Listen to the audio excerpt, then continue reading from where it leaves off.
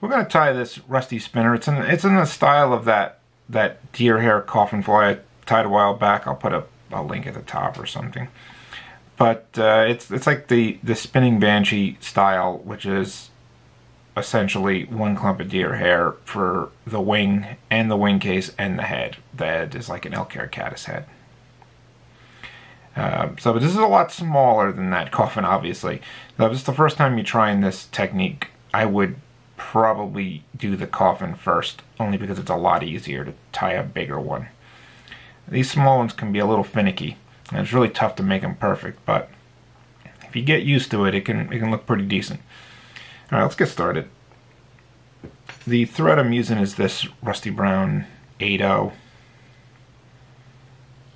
And pretty much just like every fly, I never start at the eye. So about an eye's length back. I forgot to tell you what hook I was using here. I'm using the 1280, size 14. This is like the length of a 12 with the gap of a 14. I would say this hook, or a regular 12 or a regular 14, that's where you want to be on a rusty spinner, or Hendrickson in general. That's a Daiichi. And the tail we're putting on here is this Coq de Leon. And this is a two-tail fly, so I would just try and use an even amount of fibers. Yeah, it just makes life easy. Maybe a little bit longer than the hook. And you use an even amount because if you want to split them, you can, and it doesn't really make a difference if they're not split evenly. But if you want to get crazy, it is just a rusty spinner, so you don't have to get crazy. But some people like to get crazy. So if you grab one side and just throw one turn and really pull it towards you, it's gonna split up. Dubbing I'm using here is this beaver dubbing, and this is made by John Bonacera. And you know, when you got some good beaver dubbing, there's not many guard hairs. That's what you want. You want that for a dry fly dubbing, at least. If you're looking for a rough dubbing, so essentially a hare's ear, that's what you really want if you want a rough dubbing. But yeah, that would have the guard hairs in it. Some people like the guard hairs, some people don't, but on a dry fly you really shouldn't have guard hairs. We're putting this on pretty thin. Actually, I'm going to cut this down a hair. Now remember, we got to leave a good amount of room because we're putting deer hair on. So just keep it thin.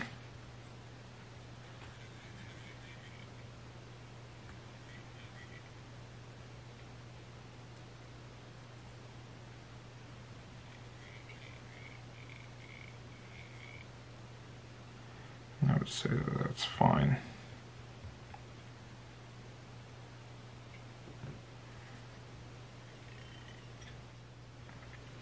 Alright, deer hair.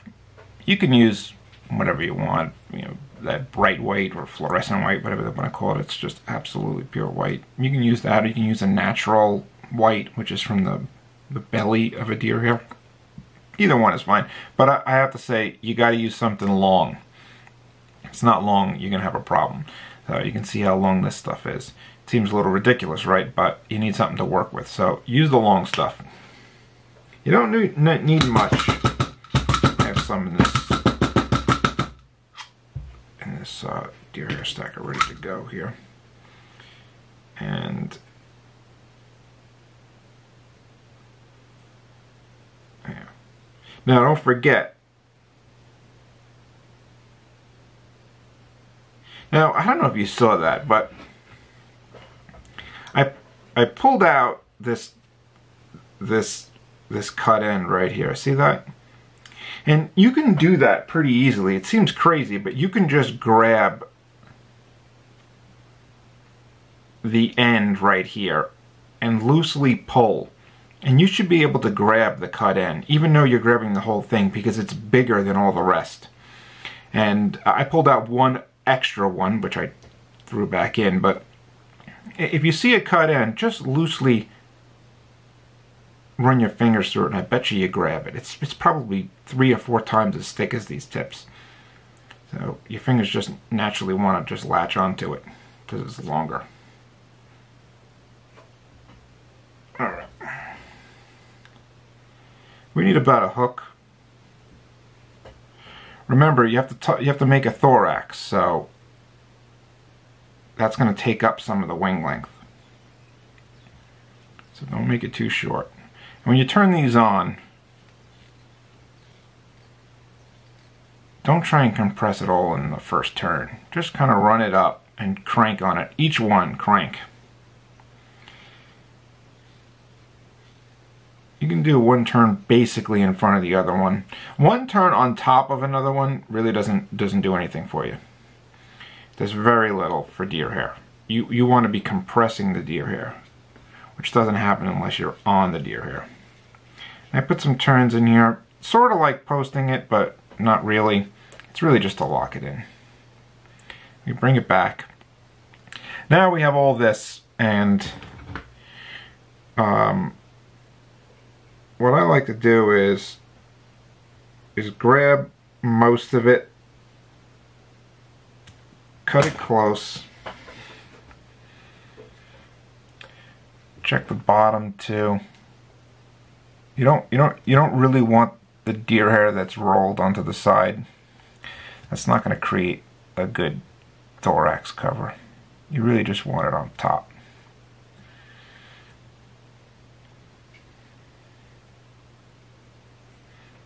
You don't need much. You need pretty much the same amount as the Coffin, honestly. Any of the short ones, get rid of those because they're just going to make a mess. Then what you can do is just double check that all the ones that you have are on the top. Yeah. Then what you can do is you can get a razor blade and see how it's a little bit short there? You know, it's not close enough, I mean.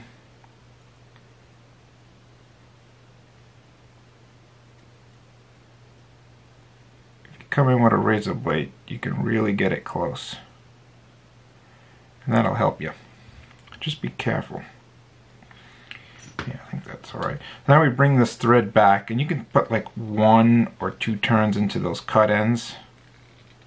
Yeah, I just put 3 in.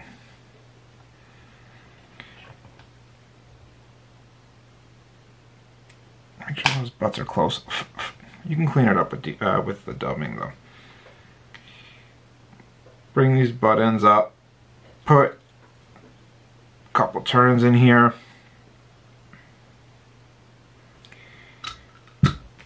Get your dubbing again.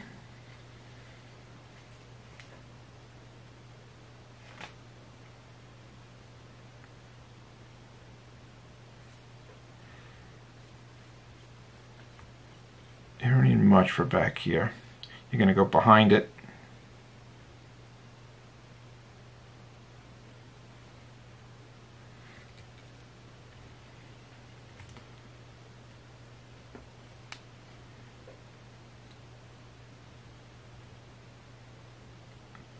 Then in front,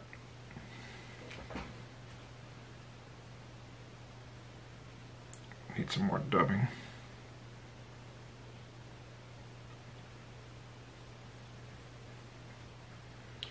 Now what you're trying to do here is you're trying to cover up the cut ends and the thread. So make sure you keep an eye on both sides.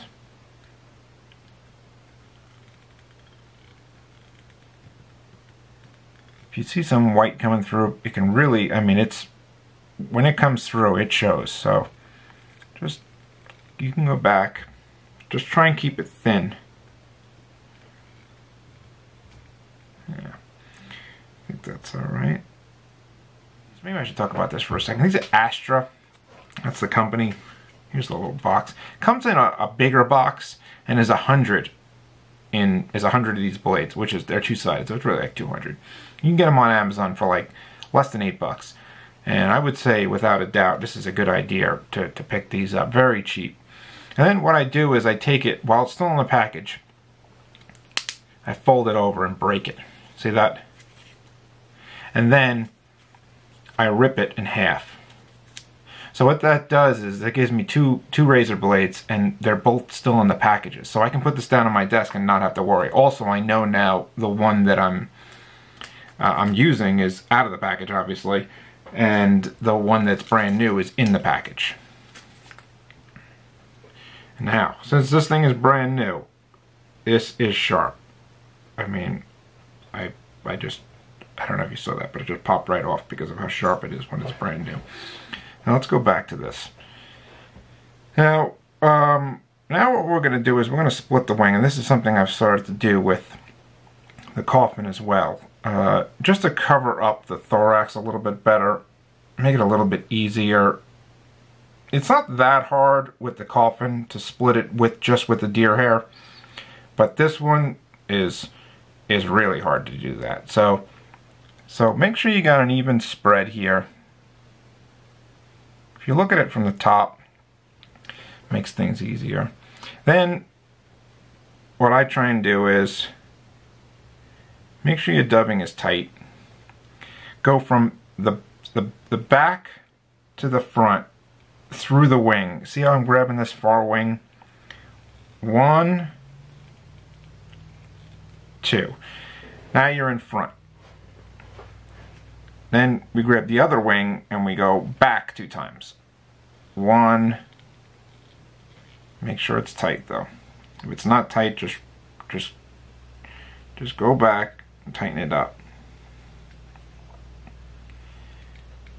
There it is. There's that second one. Now we have that now. See that? Now we lift the whole thing up and we go forward.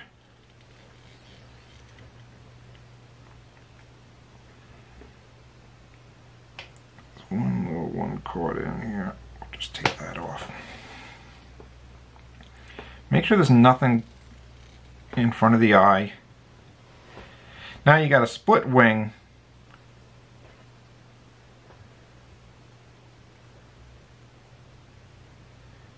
The whole thorax is covered up. You can look at the bottom there. That's looking good. Now we take the butt ends and we come through.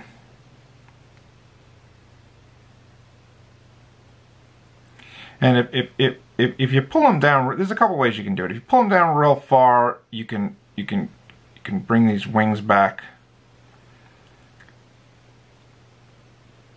and hold them. See that? That's a good method.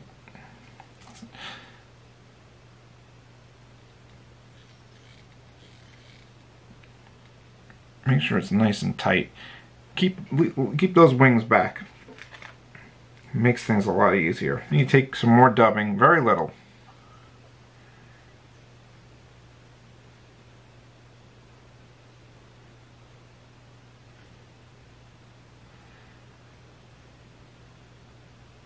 Very little. It's got to be thin. Do a turn. Tighten it up. Look at the bottom. If you need another turn, okay. But that's it. Don't go crazy here, because you gotta come. You need enough to go forward. Bring this up. Put your turns in. Now, again, I haven't been using head cement on these fishing flies, but if you want to use head cement, go for it. Just put it on the thread before you whip finish. Just put a whole bunch in. And that's it.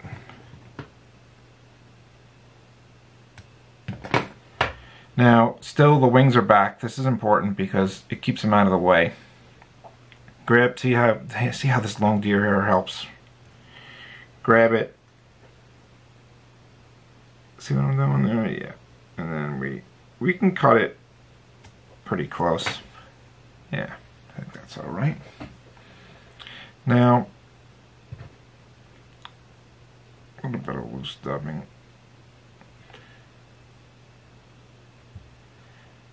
Yeah, that's fine. It's just hanging on.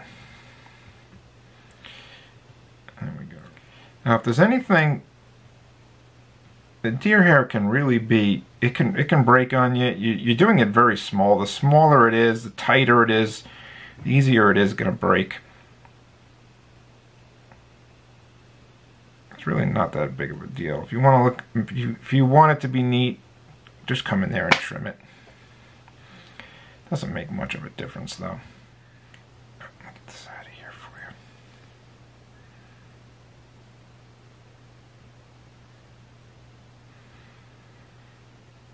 you. Yeah. Alright, there it is.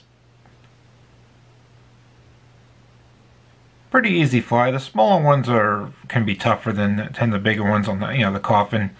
If you want, try that Coffin first. It's a little bit easier. But other than that, it's not a bad fly. I mean, it's really, use that long deer hair. That's going to help a lot. The long deer hair is going to help, without a doubt. That's probably the biggest trick I can tell you is use the long deer hair. Other than that, that's it.